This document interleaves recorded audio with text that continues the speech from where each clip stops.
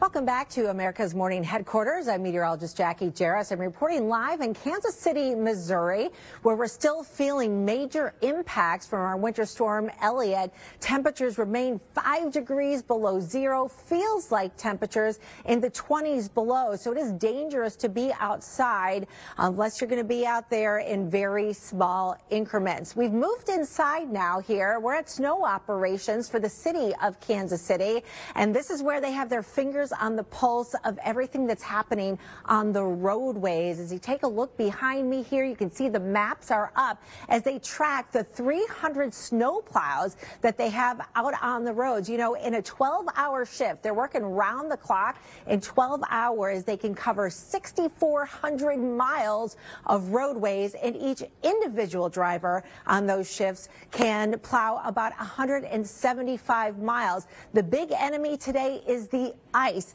and the temperatures. You know, road salt not very effective when we're this cold, so they have a new product called Ice Band that is environmentally friendly and can work in temperatures as cold as 76 degrees below zero. It's incredible when you think about all of the input and all the factors that go into trying to keep this organized and trying to keep the roads safe. We've got a lot of icy spots on the roadways, and of course, in addition to road travel issues, we've got a lot of airport cancellations. More than 50 flights have been canceled out of KCI here for today. So Stephanie, it's going to take a while to clean up from this storm, and when temperatures finally warm up, of course, we'll have freezing and thawing. Yeah.